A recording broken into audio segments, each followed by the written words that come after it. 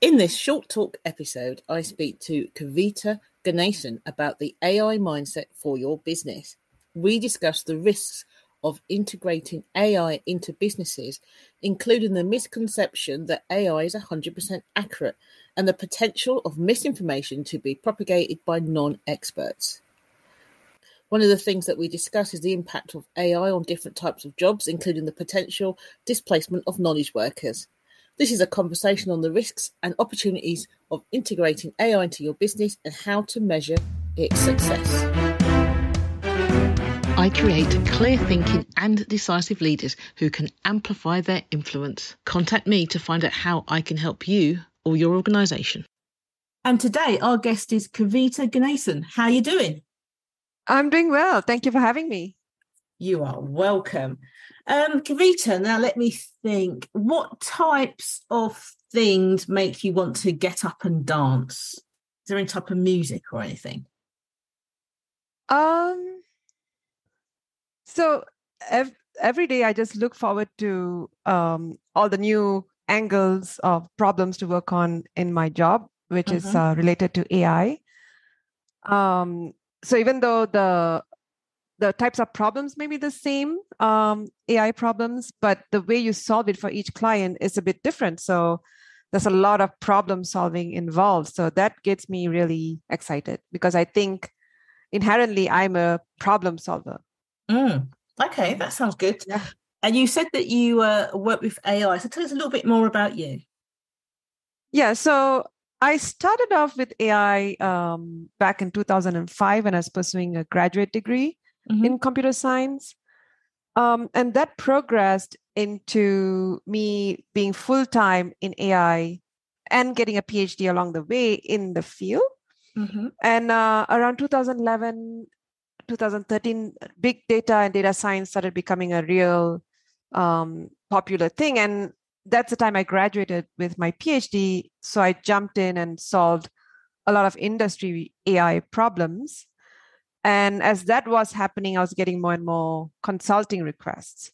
So, which is how I slowly transitioned from a full-time employee to a consultant, which is what I do now. I do AI consulting, I train teams, I help with the implementation of AI. So I do a variety of things in my work now. Okay, that sounds good. So you help your clients with AI. Is this about integrating AI into their business? Yeah, so I have different types of clients. Like startups always need this help with like AI design. So they're mainly AI startups. So they need to figure out how to even implement the algorithm or the solution. So how to get started. So I help them with end-to-end design and advise them along the way, like what the algorithm looks like, what kind of data is needed to develop the algorithm, how do you evaluate it, how do you integrate it into the application. So a lot of technical work and design work with the AI startups. And then mid-sized to enterprise clients, they often need like training on how to think about AI. How do they find opportunities in their workflows? So a lot of high-level thinking. And that's where my workshops come in. It trains like managers on who have no experience with AI to think, to have an AI mindset, to understand what are the opportunities, what are the risks, how do they find these opportunities in their workflows, so that they can actually take those opportunities and then get them implemented or buy solutions to solve those problems. And also how to evaluate it once it's integrated. So so it's a mix of things that I do. Thanks. So what are the risks of integrating AI into your business? Yeah, so oftentimes there's a misconception that AI is like magic. It's going to be 100% accurate. But as you've seen in the case of even ChatGPT, a lot of the answers are non-factual. So that's a big problem of AI systems, where it can also make mistakes. Just like humans, AI systems make mistakes. And when they are developing AI systems, we have like an evaluation number, like it's 95% accurate, 85% accurate. So these numbers people don't really pay attention to. And that's a risk, because then they don't understand that it can make mistakes. And we've also seen this in self-driving cars, where the AI within the self-driving car failed to see an object on the road, and therefore it got into an accident. So, and then people are surprised that, hey, how can this car, this really smart car, make that mistake? Well, that's because there's an AI system, and AI system can make mistakes. So that's one risk of AI, that it's not 100% accurate, and we need to set our expectations right. The second risk. I'll just go jump ahead. in there. I think what's interesting is that you see a lot of people talking about how AI can do X, Y, Z for them, but you need to have a certain level of expertise to know the information is wrong. So, you know, if you don't, because a lot of things I've seen is people say, oh, you can use AI to sell anything, you know, even if you have no expertise in this area, you know. And it seems to be one of the things that's been sold to consultants particularly is you can make more money by writing a book on X or developing coaching on Y, even if you're not an expert, because ChatGPT and the other AI systems will be able to help you. But if you don't have the base knowledge, if you're not an expert already, how do you know, well, what you're getting is actually right or not? Yes, and that is, I think, one of the downstream problems that we're going to see with ChatGPT. There are going to be many wannabe experts who are not really experts and are, in fact, propagating misinformation or wrong information to the public. So I think where AI shines is having humans in the loop. So human experts. So AI system can make our workflows more streamlined, like it can do a lot of the groundwork for you, like maybe get you the information, but you have to still be the quality assurance layer. Mm-hmm. So even if you use AI to write a blog post, you need to verify the factual accuracy, because AI systems can make up facts, as you've seen with ChatGPT. And selling that ChatGPT can help you make a lot of money is a very risky proposition, I would say, because you still need that human expertise along with the AI system. Yeah. Okay. So if somebody's sitting there and they're thinking, should I do AI or should I not have AI? What's the business case for AI?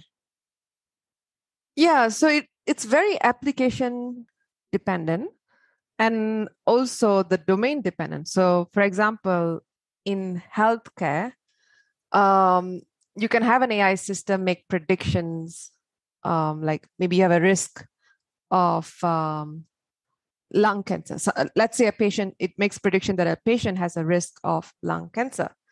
So in this case, the hospital has an option of whether to use the AI system as a sole decision maker, or to have the physician in the loop to help them make this decision.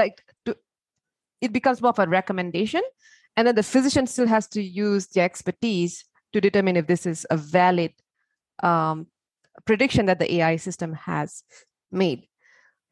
So by using AI in the loop, it just simplifies their workflow. Like it crunches all that data and says, this is my recommendation. And then it provides evidence of why it made the recommendation. So it makes their workflow a lot more streamlined.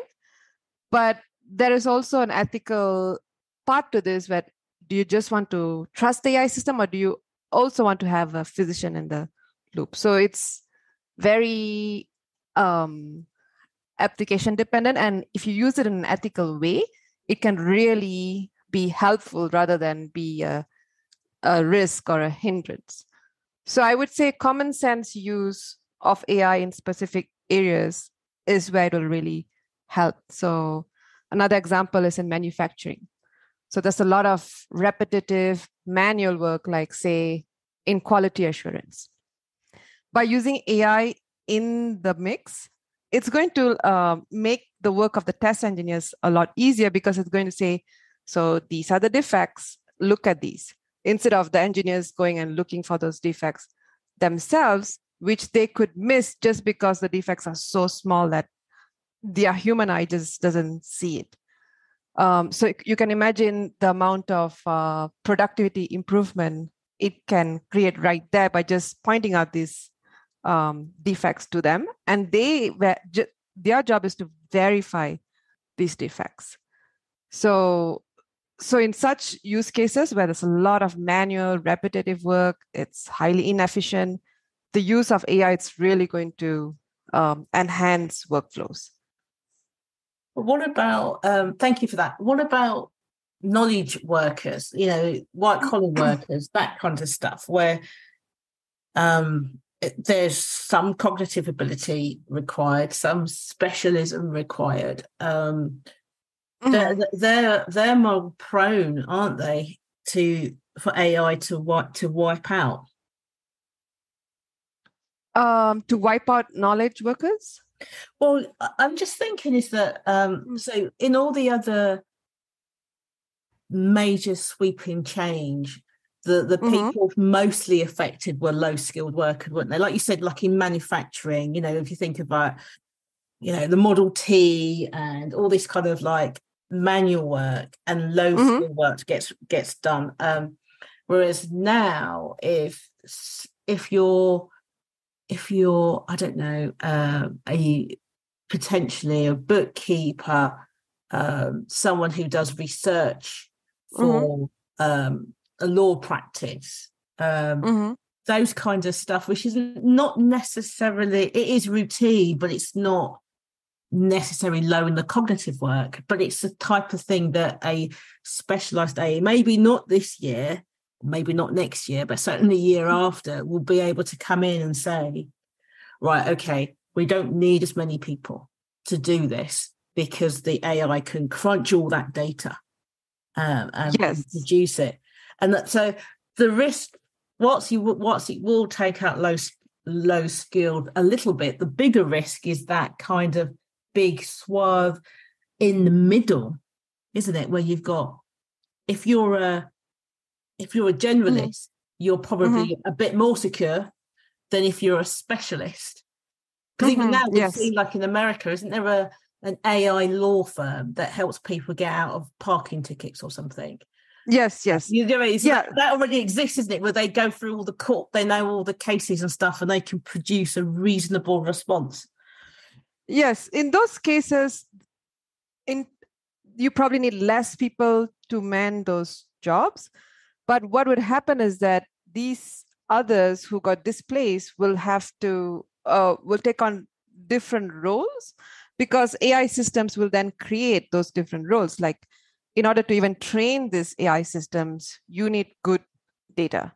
And those people may become, instead of people watching over these tools, they become data generators for these AI systems, or the managers of this AI system, so to ensure that it's performing correctly. So the nature of jobs in those types of roles will slowly transition, just as we have seen in manufacturing. From doing really low level stuff, you're going to be doing more high level stuff, which I think is a good thing, because it's going to push people into more jobs where they have to use their brains, their thinking, their collaboration.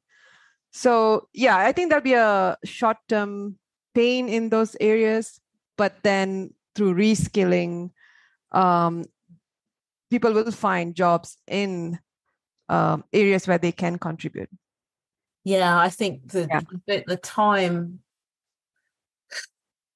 required to reskill large sums of people may not be long enough. Because I'm just thinking, like, I think like in the UK, when I think about people that worked, say, mining coal, for example, they weren't able to suddenly, in large numbers, become office workers. And I think those those that learn how to, you're right, those that learn how to use AI in their roles to become more productive, and help them to in their creativity, are more likely to survive than those who don't learn. And I think whilst business owners, freelancers, are actively working with AI to figure out what to do with it, I'd imagine there's millions of office workers who aren't. Yes, correct. And I think it's just like any other job. If you don't keep up with what's changing, you are likely to lose what you have and unable to find a new job, as opposed to if you're keeping up with AI and you're tracking the trends. So it's just, I would say it's just like any other job. You have to keep up to be able to be able to be employed. Okay. Yeah. So how does a business measure the success of their AI integration? Yeah, so typically what they look for is a financial return on investment, but that's not how AI systems work. AI systems, they solve very specific problems. So the way I teach my clients to measure AI success is to look at three components. The first is the solution, the AI solution, we call it the model. So is it working as expected? What is its accuracy? So that I call model success. So if the system is not doing well, it has really low accuracy, and then you start using it, it's highly likely you're going to see problems downstream. So that's why this model success is very critical. Then once the model has reasonable accuracy, and then you deploy it into your workflow. So let's say it's in customer service, and the job of the AI system is to route tickets to the correct support agents. The next step is to measure business success, which is the metrics that are of interest to the business that you're trying to use AI to improve. And this can be maybe customer satisfaction scores, or it can be different KPIs very related to the AI problem. So that's another part. So the business success and the business metrics of interest. And then the third part that I always recommend companies to use is user success. So you can have a really great AI solution, but if the end user, like maybe the customer service agent, does not like the way this thing works, it's like it puts friction in their workflow. They have to take 10 additional steps to consume the AI system's output. They're unlikely to use it for the long term. They may just help you with testing, but they're not going to use it. They may go back to their old way of doing things. So measuring user success is also critical when it comes to AI, and it's to get feedback of the user. Like, do you see this as a solution that's going to solve your problem? Do you see any problems with the output? And also just getting their feedback, like, are you going to be using this solution? Do you see that this solution is something you could use in the long term? So getting their feedback will bring up all sorts of issues with maybe the model or the way it's being deployed. So it'll raise a lot of usability issues. So these are the three areas I would say you need to focus on to measure AI success. Fantastic. Thank you so much for that. Before we go, is there anything you want to leave the audience with? Sure. Yeah. So when you're thinking about AI, often you may not even need AI. There are software tools that already do what needs to be done. And if you're trying to use AI in the loop, just keep in mind there is a risk. And the risk can be bias, it can be incorrect information, it can be mistakes. So you want to think about the risk before you think about using AI in your workflow. And don't take AI's recommendation at face value in in very risky applications like healthcare applications, always have like a checkpoint, like a quality assurance layer. So I would say use AI with a grain of salt, I would say. I would not expect you to say that, so that is fascinating. Yeah. Brilliant. Thank you so much, Kavita, for coming on the show. And thank you for having me. You're welcome. And thank you for tuning in to the Maverick Paradox podcast. I am Judith Germain, your host, and I hope you have enjoyed listening to today's conversation with Kavita as much as I enjoyed having it. The Maverick Paradox.